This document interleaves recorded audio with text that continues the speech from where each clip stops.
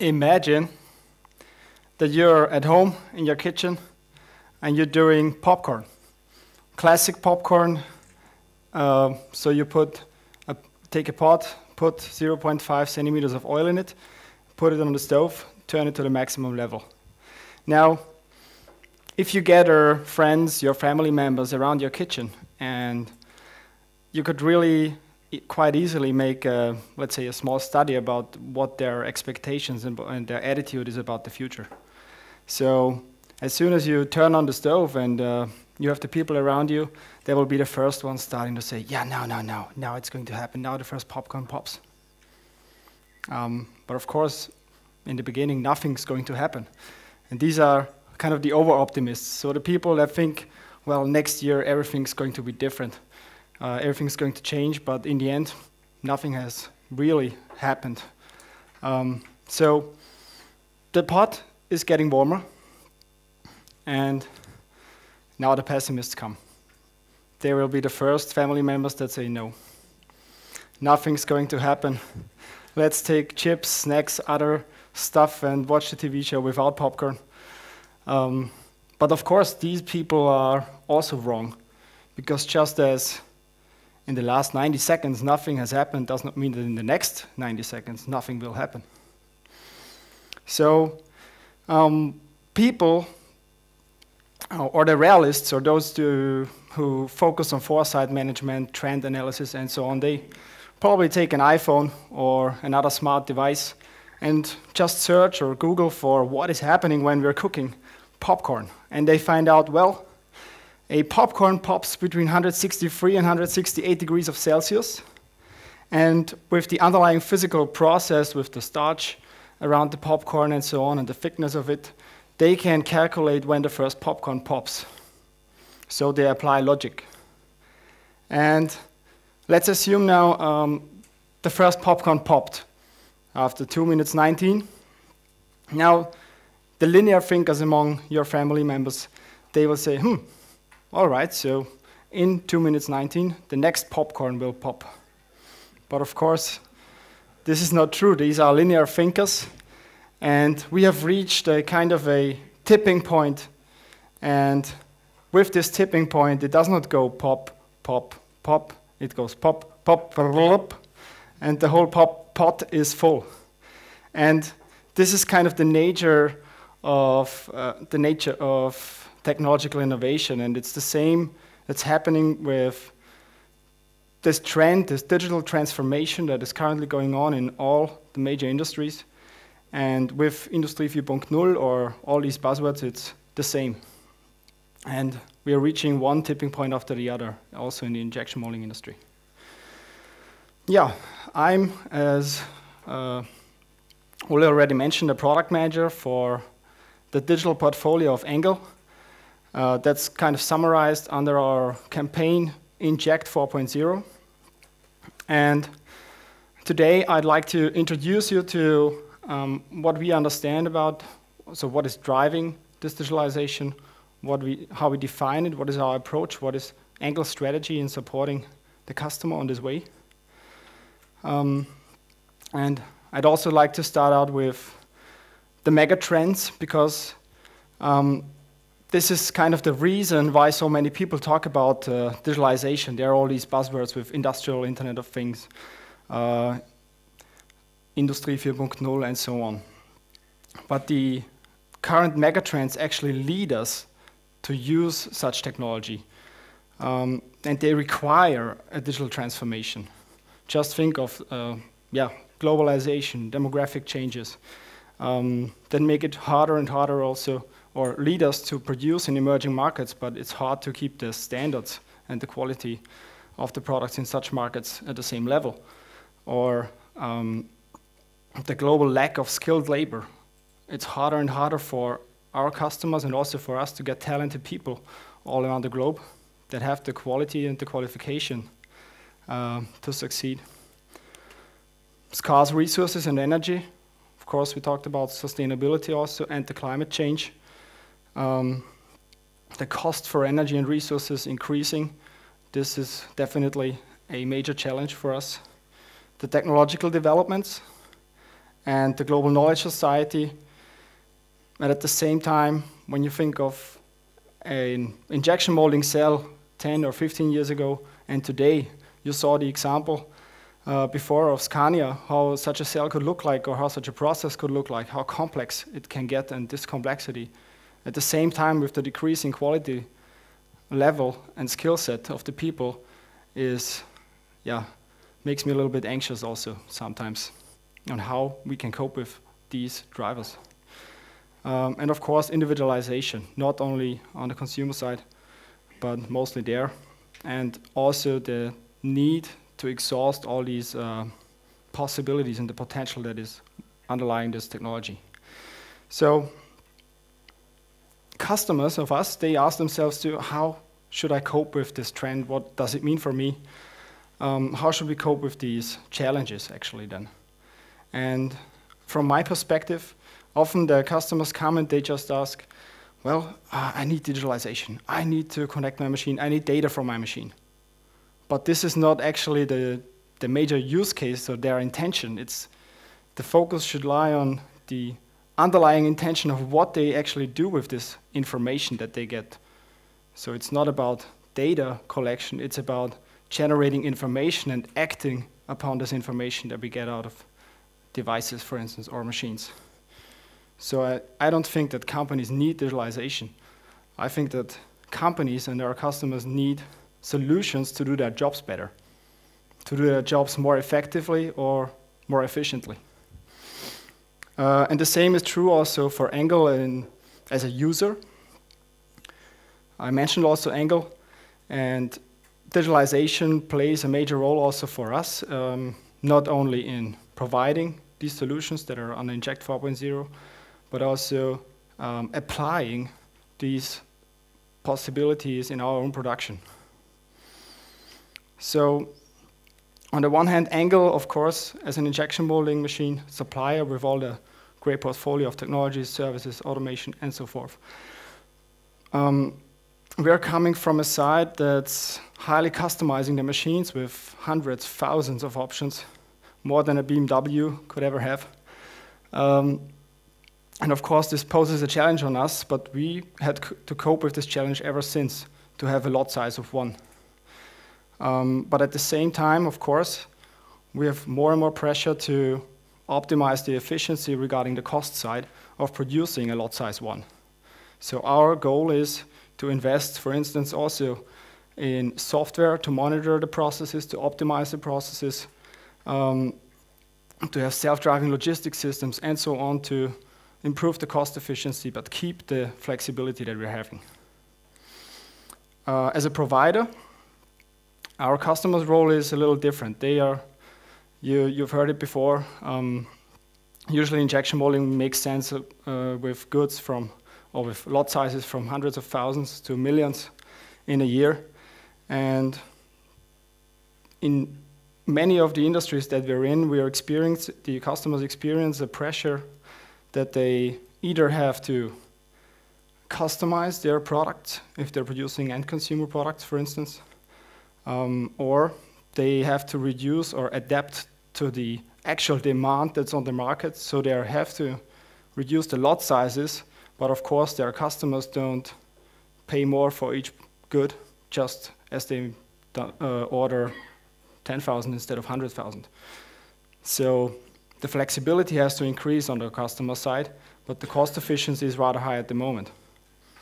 And with this transformation, or with this challenge, we are supporting as ENGEL to go together with our customers on this way to the vision of the smart factory. And ENGEL sees himself as or we see ourselves as a piece of this puzzle.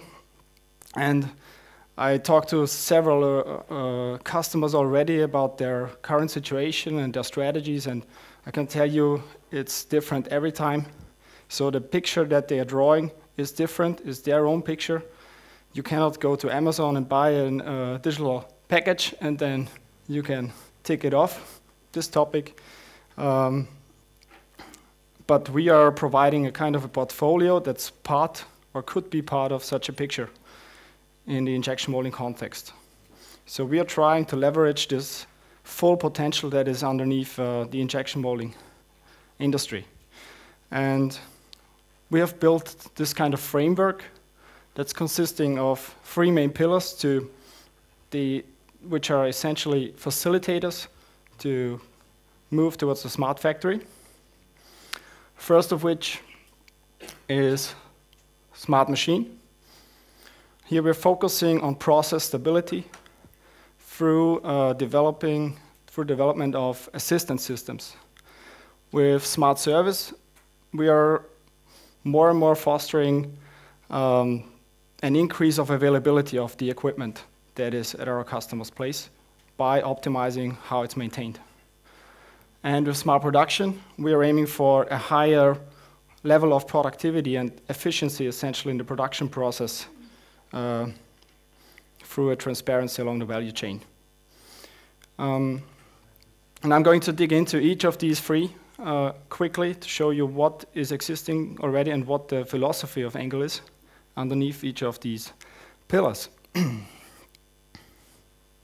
So smart machine is a rather nice example that can be easily compared with what's currently going on in the car industry. If you're buying a new car, I drove a rental car yesterday to Munich in the morning, and there were several assistance systems keeping me straight on the road, even though I was a little sleepy. It woke me up again. It told me to get to the steering wheel again. So there were a lot of different features and assistance systems helping me and also helping you getting to a parking lot, keeping the same speed, and so on. And we'll see, and you see today already where this is going to the self-driving car, autonomous driving.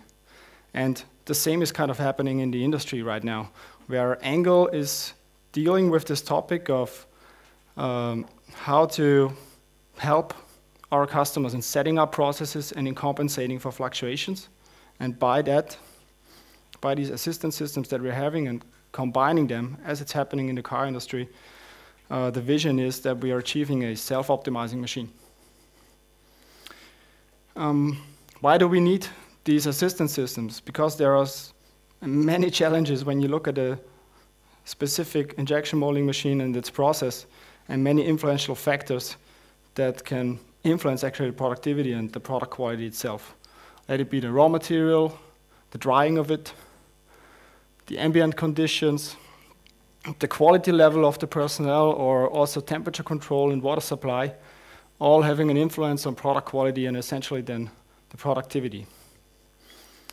And our portfolio, that's kind of, our assistance systems are called IQ products.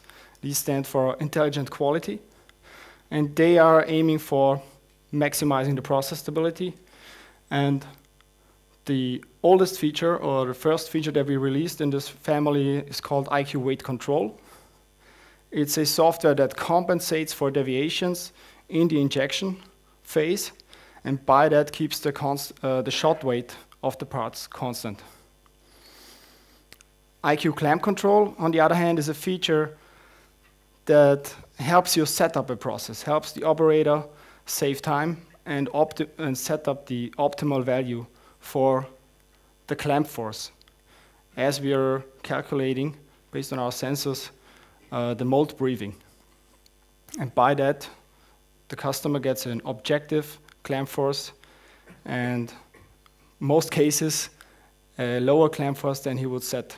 So he would save also cost on maintaining the mold, for instance. IQ flow control is the third feature in this family, which is dealing with the temperature control process, which I think is also a really high potential part of the injection molding process. And this software automatically and intelligently optimizes this control process, and by that you can save energy, you have process safety and higher process stability and transparency over what is going on inside your mold. And finally, IQ vibration control is a standard feature that's running on our automation equipment, on our linear robots, that's compensating external disturbances on the robot movement.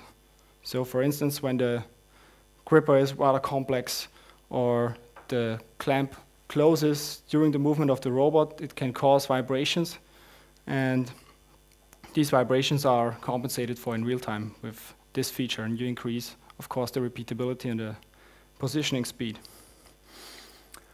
In the next minute, I want to show you just a little more information about the first of these 4 features, because I think regarding all the discussions about recycling and also material, this is the one that you can identify yourself the most.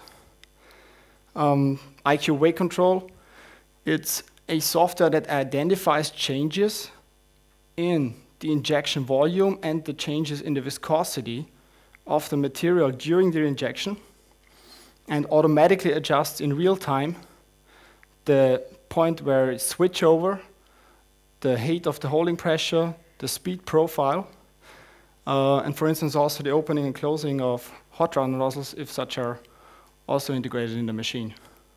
You see this here in the graph. This is an injection pressure curve over the screw stroke.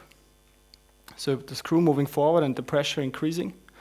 And this green line is a so-called reference curve. So when you set up the machine and want to go into serial production, our customers then start the referencing, and the machine selects one of these, after 20 cycles, one of these curves, and then compares them in real time with every shot with the actual curve. And of course, if for instance the steepness goes up, but the volume is the same, you have a higher viscosity in the material because you need more pressure to push through the same amount of material. And based on these changes, we adapt then, for instance, the switchover point. I've also taken with me one example. What is kind of the benefit of one of our customers using this? This is a vibration head on an electric shaver that is being produced by Procter & Gamble. And on a hybrid machine with an electric injection unit with PPS and a flow length of 4 centimeters and a minimal wall thickness of 0.3 millimeters. And here, their standard process was already, let's say, rather stable. You see here the shot counter and the shot weight on the y-axis. And you see this variability here, leading to a range on the shot weight of 0.02 grams on this part. That's roughly 5.2 grams of weight. And by activating this feature with the same product, we reduced this variability by 85% down to 0.003 grams of shot weight variability. So they reduced significantly, of course, their scrap rate. But such a product actually depends, of course, also on your requirement on product quality. Because when I produce a fitting where I have 10 grams of variability and I say, well, does not matter to me, it's still a good part. But if you produce these parts and you put them in and you find out later, damn it, there was something missing, it was a short shot on one of these parts, you can throw away the whole thing. So the criticality is also mattering here. So let's move forward to the second pillar of Inject 4.0, which is smart service. As I mentioned, service is about the availability of the machine, about how to optimize the maintenance or how we're doing maintenance on our equipment. And the challenges today are, first of all, the communication channels between a supplier and a customer that are various between maintenance guys, purchasing department and salespeople, our customer service department, even me discussing with customers and so on, which leads to, of course, a high effort to collect the necessary information if there is a problem, if there are issues on the machines and so on, if a service is necessary, what is the service history and so on. And obviously also, in most cases up right now, when there is a problem, we are reacting to it. So if something happens, we have these fire brigade events, let's say, doing firefighting, and everything has to be solved really quickly because the machine has to run. We have to deliver the parts and so on. So the pressure is increasing, of course, on this part and on this end. And we want to avoid this in the future. Another reason is root cause analysis. Sometimes the customer calls and tells us, well, the machine is loud. So, but what do we do with this information now? What is the reason why a machine has a failure? And sometimes we fight only symptoms and not the reason, not the root cause. And these strategies that we're having now, as we are reacting, we have an unexpected downtime. And this is also what we want to avoid with smart service in the future, and also increasing, of course, in the future, the availability of a technician and a spare part, as we want to predict when something is going to happen on the machine. How do we do this? We have a family that's called eConnect with a brand new customer portal that's going to be released in the next months. It's an online portal that you run in the browser that is free of charge for all of our ENGEL customers, and where they can, for instance, check all the service history. They can communicate with the service people. They have a spare part functionality in there to check the availability and the prices. They have a plant overview of which equipment they have bought from us, a whole documentation of hydraulic schemes and so forth. And in this portal, we have included a new service that we have just presented last year in October at the K-Show, which is called eConnect Monitor. And this is actually where we aim for avoiding these unexpected downtimes that are happening when a wear part, for instance, is damaged, is having wear and is influencing product quality. For instance, think of the plasticizing screw, or also other components where we are developing a service after a service, monitoring these components, analyzing the data of them. So we're sending the data from these machines to ENGEL to analyze them and to give back the result in the eConnect portal on what is going on with their equipment, and if the people can get home on Friday and be sure that the machine is running on Monday still.